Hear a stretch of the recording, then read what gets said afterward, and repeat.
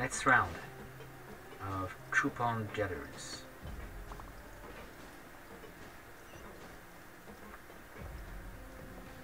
Oh. Already? The wind knows me.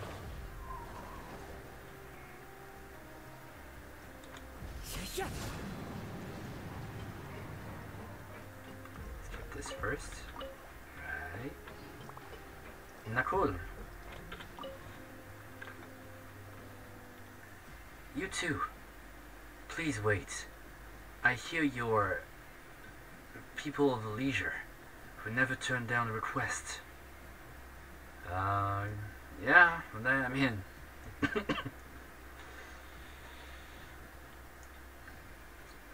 That is correct indeed. Actually, a girl in a purple dress asked me to take care of you. A girl in a purple dress. Lenoir? No, she's not. Is she in purple? But I was thinking, since you accept any and all requests, you must be very capable. So, I never need to take care of you. Indeed, it will be more accurate to say that you too can take care of me. Sure, but no discounts. I know the rules, don't worry. Regardless of the outcome, I will compensate you according to market rates. The more is useless here, so I'll pay with coupons. I'll be compensated no matter what happens? Really? Absolutely and totally correct. Our task is just that difficult, you see. It's that not Nizami's fault for being great with his fists, but for using them where they shouldn't have been used. You mean the pancreation ring? I'll be staying here for a while longer, so I need a place to pursue my studies. It's best if it has a bookshelf, a table, chairs, and a board to write on and stick materials to. Okay, so from what I can infer from that is that Nizami actually was in a training days, and he wanted to see where his potential could lead us, and apparently destroy several things in the process. I'm sure you know exactly what place I'm talking about. It's something not available, and there's no point in asking. But I believe that the room on the opposite side has the same internal structure, and should be usable. But it's a really strange place. It seems to be occupied by someone who rarely entertains visitors. Yeah, that place, right. I've never seen the person, nor even seen the doors open.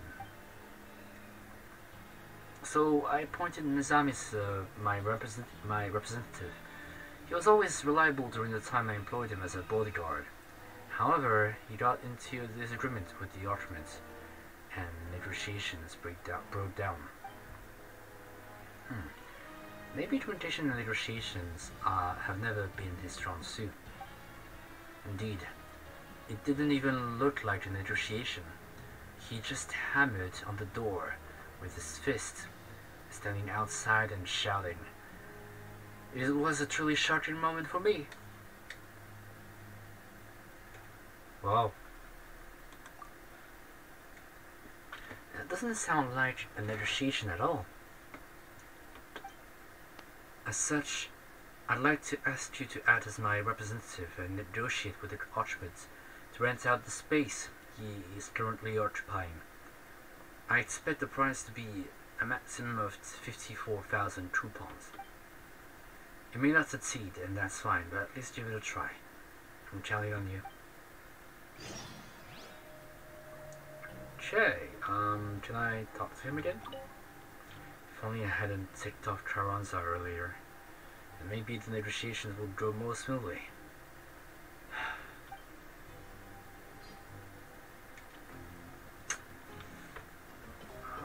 Alright. Into the wind.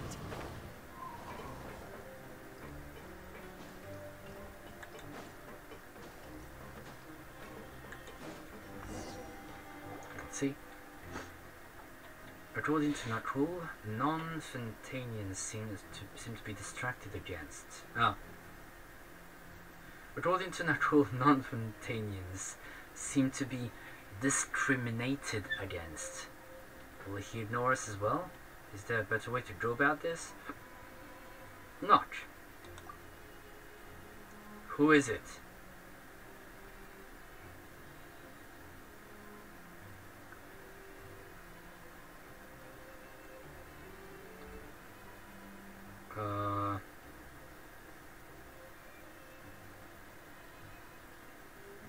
Well, what if I'm being honest?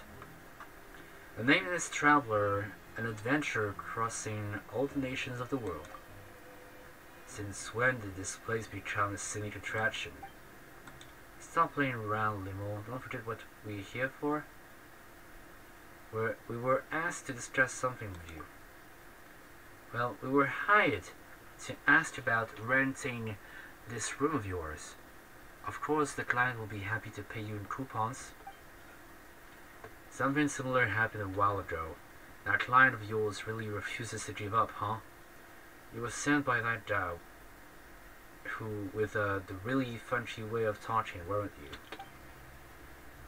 Forget it. Out of respect for his perseverance, tell me his offer. Hey, it worked. Yes. It's like we've still got some room for communication. Nakul told us about his expectation for the price. If we're making the offer, should we reveal his budget from the get-go, or should we try getting a bargain?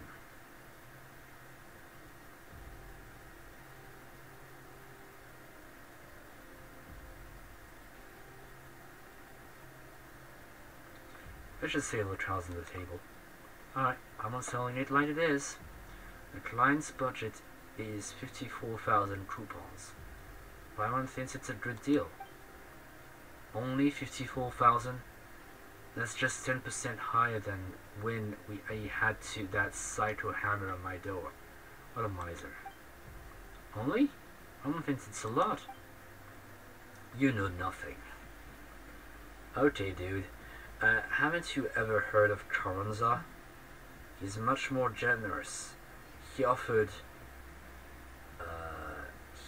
me 108,000 coupons. Really? That much?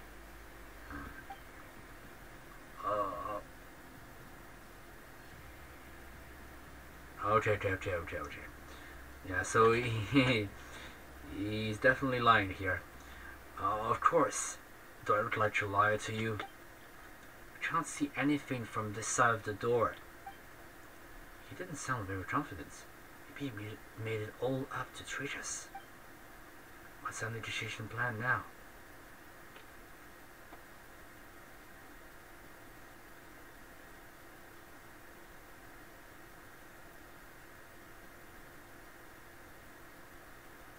Mostly have only this much, so so it's his if he wants it. We told the truth from the start. We only have 54,000. 108,000 is crazy. If you refuse, then our hands are tied. We'll have no choice but to give up. I just have to wait a little longer. Just a little longer, it will rise all the way up. I'll definitely get a higher offer when you return next time, and the time after that. I never misinterpret the trends. It will go up, so I must hold on. I cannot rashly agree, cannot agree so easily. Is there a reason you're so confident? Experience, of course. Based on my last two experiences, the upward trend will continue if I don't interrupt it. Isn't that obvious? What kind of logic is that? You're a child, so of course you don't understand. Anyway, it isn't the right time yet, so I won't agree. You can go now. Well, it doesn't seem like he'll be changing his mind. Let's head back and pass the news to Natural Remote. Talk to Natural.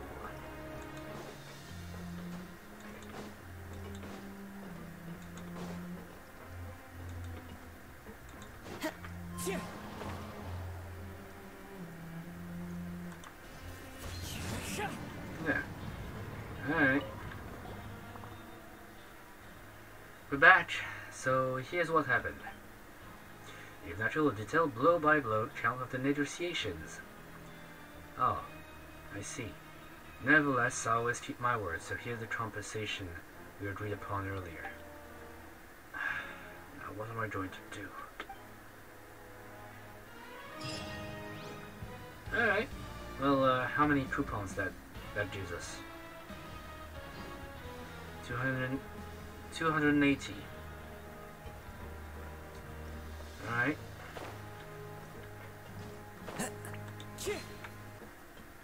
Click. Nelly? Huh? Let's not listen to instructions. Let's handle that right now. Alright, Nelly? Tell me all about your problem. Huh? What's a camera doing here? Where there's news, there's cameras. Have you never heard of that before? I think I have. But I just made that up, so where did you hear it? From... No, not from Charlotte. Huh. Where did I hear it? Anyways. Well, there isn't anything new under the sun anyway. No matter what I say or write, it's always but a parody of others. The camera is here, so where's the news? Well, news is like fishing. It requires patience and making the right judgment at the right time. Yeah, true. But that's how you hook really big fish. Oh, I mean, that's how you hook a scoop. Wait, that doesn't sound right. Forget it.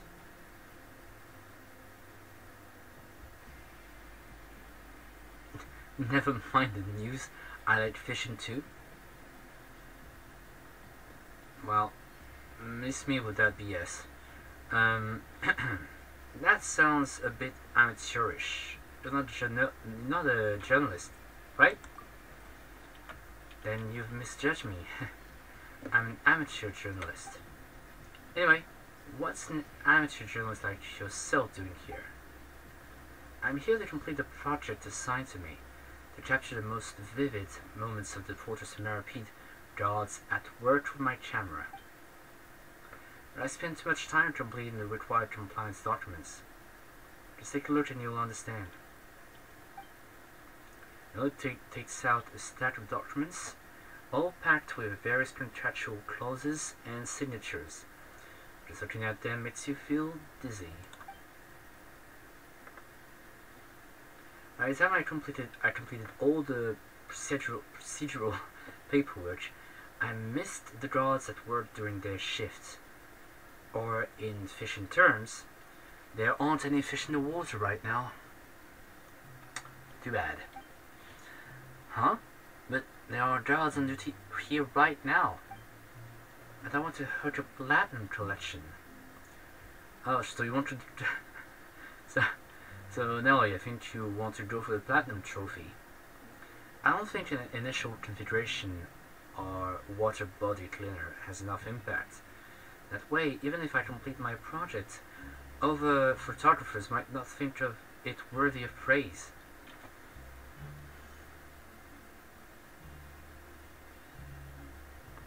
Well, you keep on waiting then. See ya. You're just leaving? Really? Aren't you going to help me? Well, it's not like we can just naturally conjure up the platinum collection you want. You're right, I need to come to terms with my own limited abilities, and stop trying to catch fish that are beyond me. I'm such a useless angler. Oh, wait. Amateur journalist. Alright, no more wallowing in self-pity. Time to cheer up. If it's alright with you, could you do me a small favor? Please, I'll pay you. Whoa, that was fast. Well, it depends on the favor, so why don't you tell us what it is first? God over there, Graville, yes, we know the one.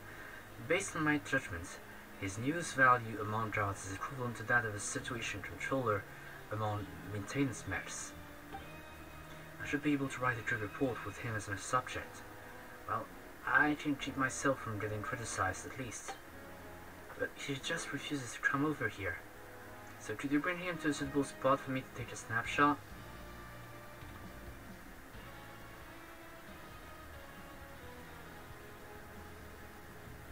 Yeah, but I think if I said, can you just take your camera over to him, she's going to say, yeah, but the lighting, the angle, and the background.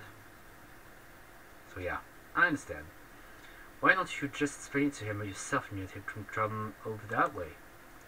Knowing that the camera will make him focus on it and stiffen up. That will make the photo too staged. What do you think? It's best if we turn off the loudspeaker, report it to Groundville as a malfunction, and ask him to come have a look. Then he'll definitely be able to capture a vivid moment of the photosomography god work. My project's completion depends on this. I'm counting on you. Please help me. Doesn't sound difficult, Limel. We should help her out. Now go ahead and turn out the loudspeaker. Where's that loudspeaker? Oh, time to go. In this one.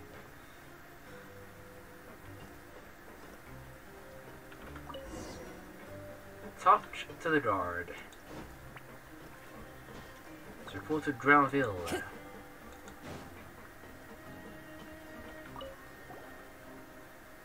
Hi.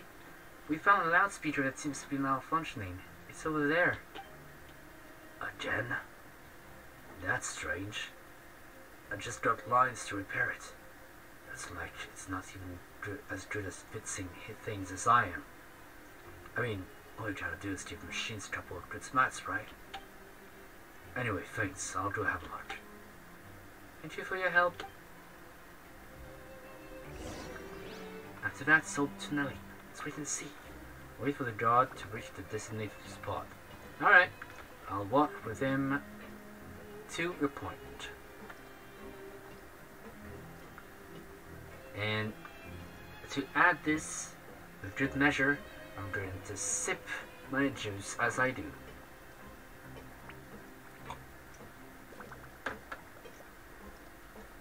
It worked!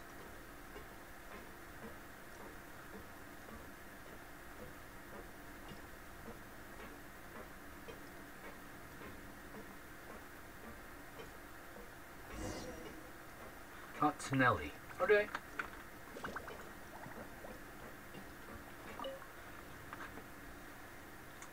I finally completed my project. I'm a journalist in my own right now. Thank you. I don't know if journalists speak like that, but anyways. You must have snapped a really excellent picture. Yeah.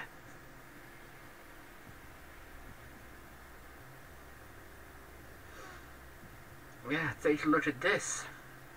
Oh, yeah, taking a good look.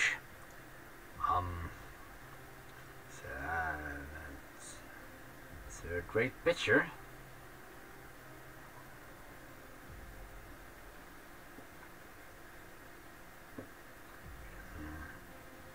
Doesn't have any problems, right? Yeah, it doesn't have any problems. Yeah, not blurry at all.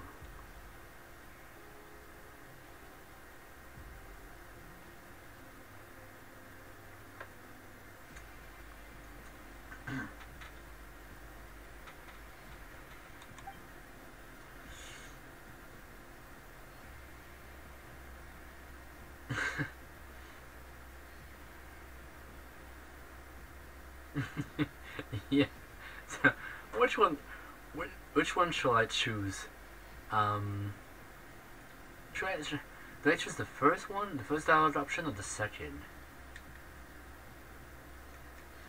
Yeah. This one. Paimon might get dizzy if she looks at it any longer. Will it really be okay to just use this one? What's wrong with it? I think it's a great shot. I think the standards for journalistic artistry is a bit different, but yeah. I'm sure no one would have expected me to snap a shot like this one. They'll all be so surprised. Yeah, definitely. Paimon really doesn't get your standards for artistic critique. Oh, it's told symbolic meaning of a substance. I'm sure all experienced photographers will understand once I submit it. Anyway, thank you. This is for you. It would be great if we could chat at a fishing spot next time. I don't know. I don't. I don't know. Caterpillar sent me to the message board. Alright. There. Yeah, alright.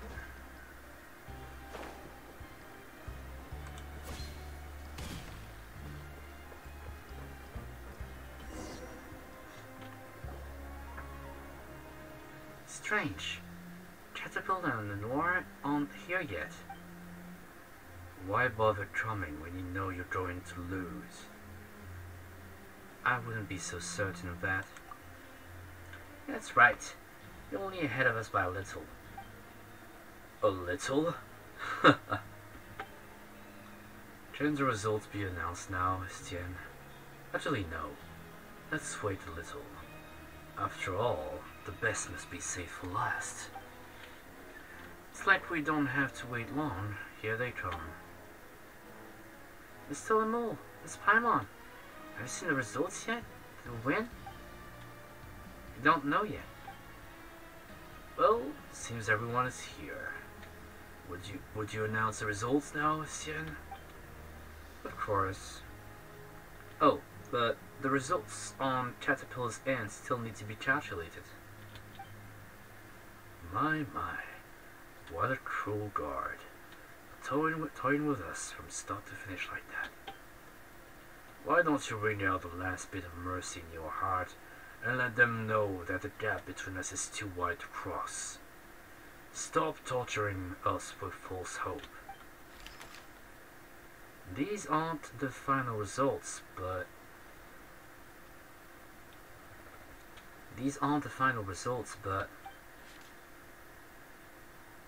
we should be able to win once we add the coupons that Chatter got today, right? So, Dirty Face Darcy's team, 1,650. Hold on. Why have Genevieve's team's points been cleared out? Genevieve and Poit's team is 0. I was against it. This is the more logical approach with respect to the results. Ray's team. 8,250. What's that supposed to mean? Whoa. Ray's team has so many points? Kid's team. He doesn't need a chance to leave, and we don't need to place first.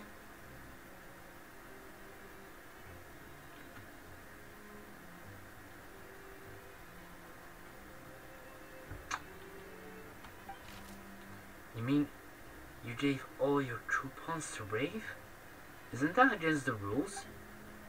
There's no rule forbidding it.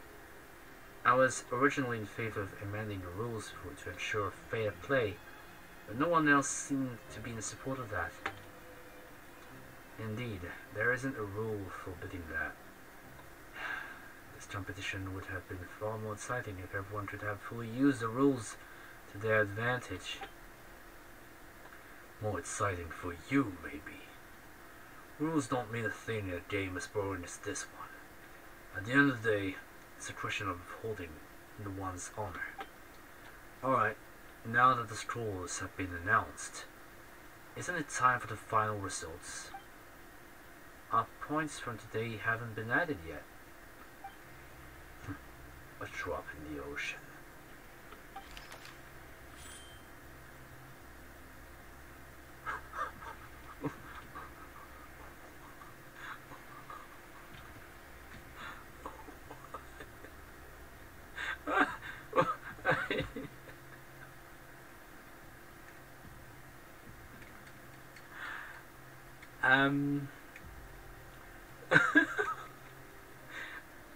Am I hallucinating right now? Because now that everything's been added, here's what the results look like. 2 million?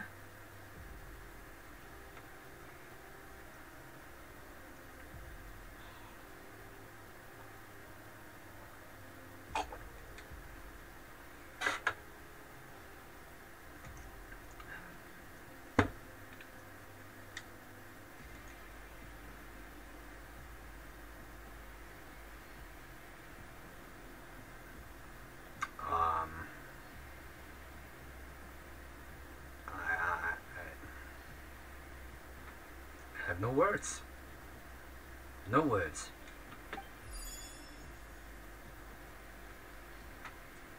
Yes. Mr. Lemon, Miss Paimon, look, we won.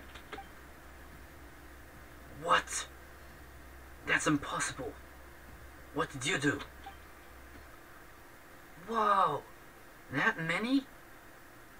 Paimon's lost count. It's a trick even simpler than magic. I used the coupons I'd saved up in the past to hire a bunch of people to help me work. What we have won is the product of their work this whole time. And I believe this falls within the rules too. Even if it does, that's an insane amount. I also have my reasons for needing to win. And I even gotten help from my 2 friends. It would be a real shame if we lost now.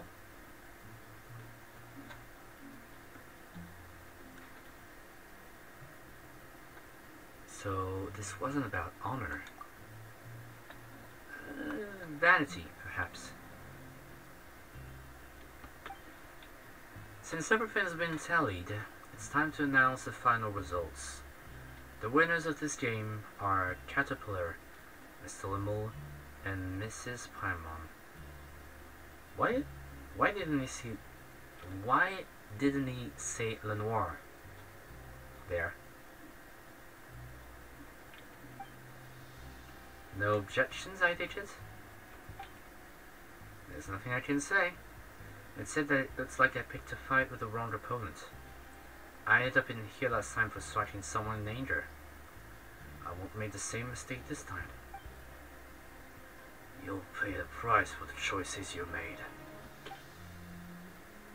Well, I didn't expect to hear someone actually say that.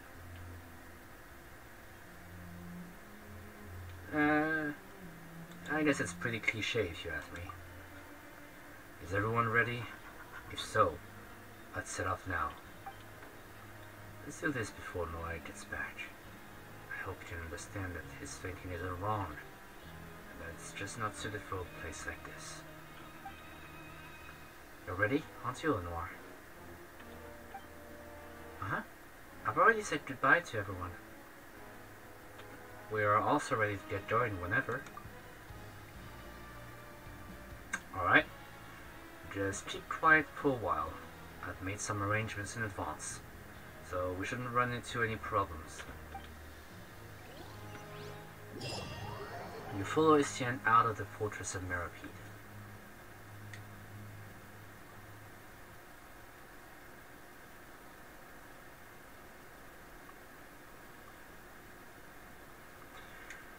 Okay, but 2 million though? 2 million coupons? That's insane.